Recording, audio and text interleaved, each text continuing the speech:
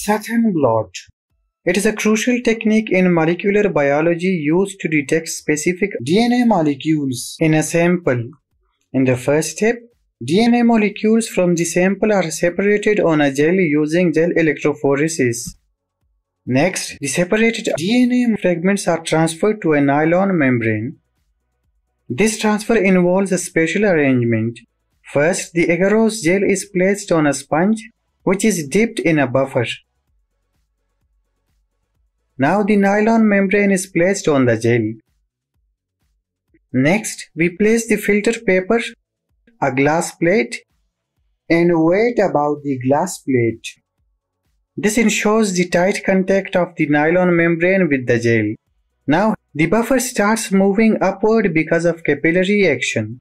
It moves through the gel and nylon membrane to the filter paper. This movement of buffer causes the DNA molecules move up from the gel and stick to the nylon matrix.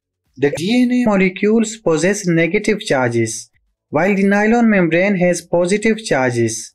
Therefore, they both interact and bind to each other.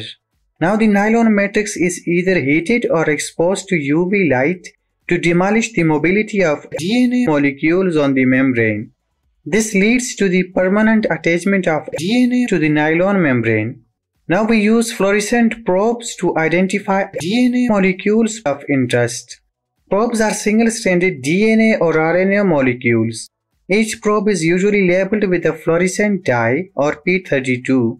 The nucleotide sequence of these probes is opposite to the sequence of the target DNA. Therefore, they hybridize only with those DNA molecules which have the opposite sequence. We can confirm this hybridization of probes with the DNA molecules by using autoradiography. The X-ray film shows bands if the target DNA is present in the sample. If the target DNA is missing, the X-ray film displays no band. Applications of satin blot. The satin blotting technique is mainly used to confirm the presence or absence of a specific gene in the DNA.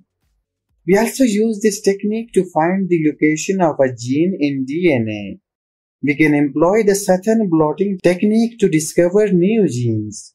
This technique is also used in forensics and diagnostics works. Edwin Satin invented this technique in the year 1975. Satin blotting is also known as DNA blotting.